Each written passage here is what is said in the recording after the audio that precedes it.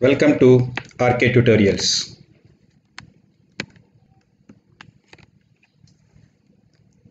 Solutions to Engineering Mechanics Textbook 5th edition by S. Timoshenko, D.H. Young, V Rao and Sukumar Patil. Problem set 2.1 and question number 2.1. A man weight W is equal to 712 newtons holds one end of a rope that passes over a pulley vertically above his head and to the other end of which is attached a weight Q is equal to 534 newtons. Find the force with which the man's feet press against the floor. This is the given problem. That means there is a man whose weight is 712 newtons is holding one end of the rope. Clearly you can see in the picture. One end of the rope. That rope passes over the pulley. At the other end of the rope, a weight Q is attached. The weight of the Q is given as 534 newtons. Our aim is to find the force here with which the man's feet press against the floor. Here, given that weight of the man is 712 newtons and weight of the Q is 534 newtons. To analyze this system, let us analyze and let us draw the free body diagram of all the three parts that are available here. The three parts are weight Q, the rope that passes over the pulley, and the man who is holding the rope here. Let us consider the weight of the Q. If you draw the free body diagram of the Q, here you can see the weight is acting downwards here 534 newtons. At the other end, the rope is attached. By considering the equilibrium of the weight Q, the force in the rope must be upwards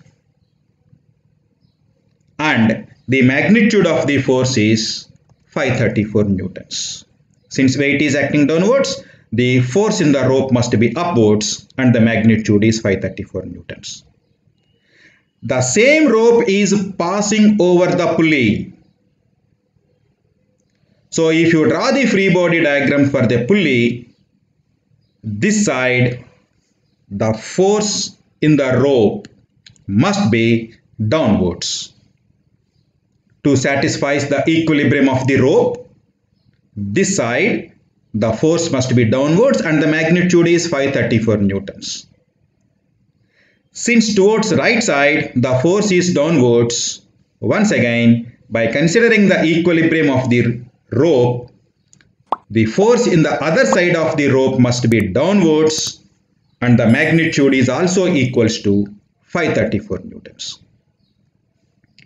Now the same rope is holding by the man. That means the force acting in the rope, which is holded by the man,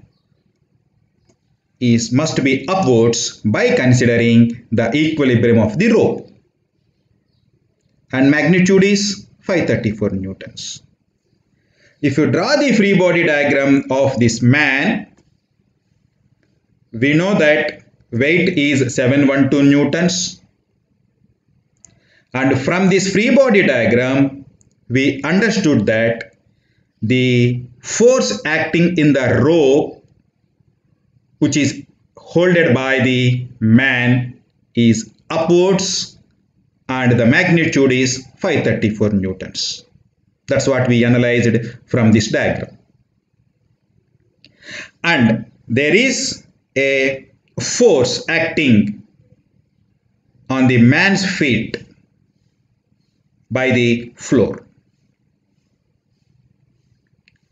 Now if you consider the free body diagram of this man, there are three vertical forces. All these vertical forces are in line.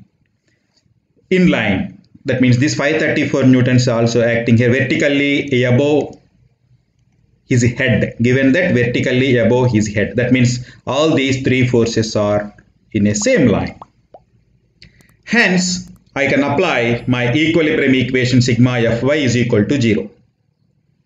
By applying that sigma Fy is equal to 0, we can write the equation that F plus 534, both the forces acting in the upward direction, is equal to the force acting in the downward direction, that is 712 newtons. By simplifying this equation, I will get F is equal to 178 newtons. Hence, the force with which the man's feet press against the floor is 178 newtons. This is the answer. My dear friends and students, if you want the solution for any of the subject in the field of machine design, namely strength of materials, theory of machines, machine design, engineering mechanics, finite element method, mechanical vibrations, please give the reference in the comment section so that I will solve the problem, prepare a video and upload in my channel. Please subscribe and share my video.